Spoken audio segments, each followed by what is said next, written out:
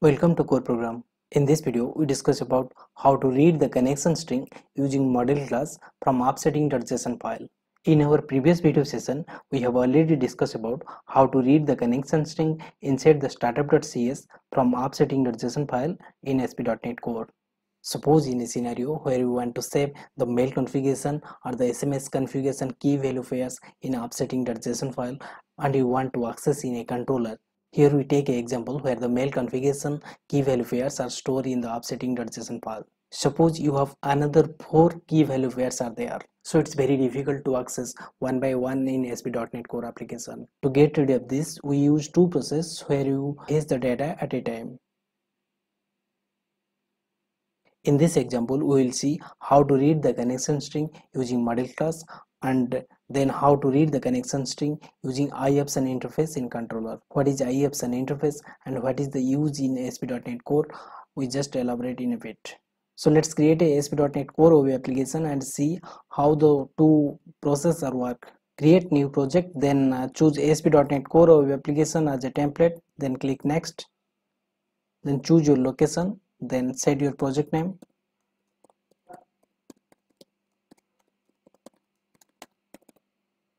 then click create, then uncheck the HTTPS as we have used HTTP only, then select the web application template here, then click create. You can see here the ASP.NET MVC application is ready to use. Now we need to add the mail config with the key value pairs in the appsettings.json file. I have already written the mail config with key value pair. Just copy it and open the appsettings.json file. Hit comma here and paste that. You can see that the mail config is our section and the mail from hostname, port number and password is the key value pair of that mail configuration. So let's discuss how to read the mail configuration using the model class. Right click on the models, then add a class. Suppose the class name is mail config. Like this attribute mail from host, port number and password, we need to declare the property here. With me, I have already declared the property. I just copy here and paste that. Like this, we need to inject the mail config class in the startup.cs configure services method. So to add the service, we need to type services dot add singleton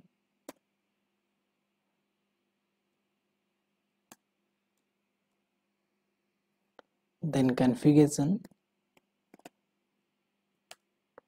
dot get section. Here our section name is mail config, then dot get of.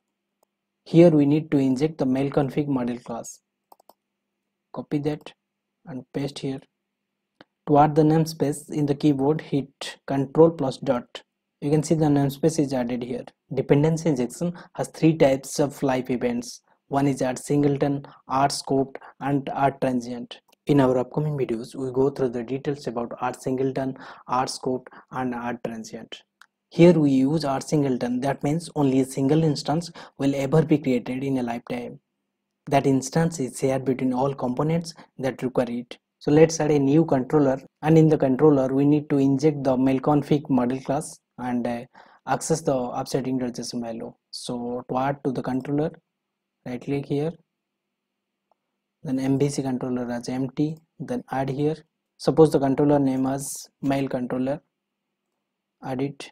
In the mail controller, we are going to inject the mail config model class. We do the constructor injection, so add the constructor as ctor, then double tap, then the model class name is mail config, the name as config.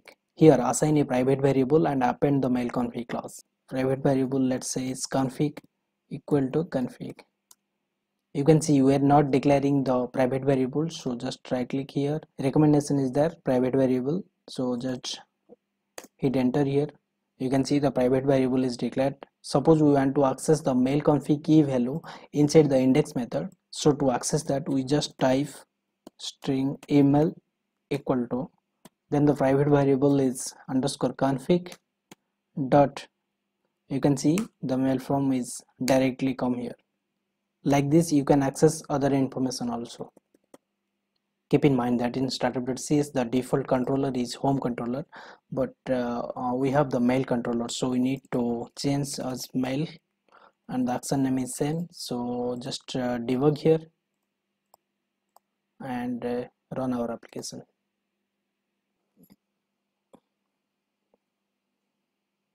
Let's move the mouse to the config private variable and extract it. You can see all the host name, mail from, password and port number is directly come here. Also if you want to access one by one, then you can get here, just step over. You can see that the email is read perfectly as well as the host name. So this is the fast way to read the connection string using the model class in the right of your controller. Now let's discuss how to read the connection string using IAPSN interface in the controller. So move our application. Let's do it in another controller, that is in home controller. In the home controller already the constructor is defined, so we need to inject the IAPSN in the home controller. So I add IAPSNs, then hit control dot. You can see that the IAPSN is belongs to Microsoft extension dot options, so just double click that. We add our model class like mail config. Let's hit config and a private variable and assign that. Let's our private variable is config is equal to config. To add a private variable, just type control dot, then the recommendation is there, just hit enter. It can add the private variable for us. So let's discuss first what is the IAPSNs in ASP.NET Core. In ASP.NET Core, this model configuration has been significantly extended, and enhanced application settings can be stored in multiple places like in environment variables, appsettings.json, user secrets, etc. And it easily accessed through the same interface in your application. The new configuration system in ASP.NET allows strongly typed setting using IAPSNs. To read the offsetting value, just type string email equal to, let's the private variable is config, then dot value dot mail from. Let this one is host and value dot host. Like this you can read other key value. So let's change the default controller here as home, then save it. To read the offsetting value through IAPSN, we need to add in the startup class services that configure, then the model class, then the section name configure.get section, then our section name. That's it. Save it and let's debug here and run the application. You can see the email and the host name is read as expected. When you move the mouse in the config and extract it and extract the value, you can see all the key value pair are listed here. Accordingly you can segregate here. So far in this video we have discussed how to read the connection string using the model class and how to read the connection string using IAPSN interface. That's it in the video. In the next video we discuss how to set the connection string dynamically and read the connection string. The source code is on GitHub and it's shared in the description box. For more details, please visit the core program website. The link is shared in the description box. Do like and subscribe for more upcoming videos. Thanks for watching.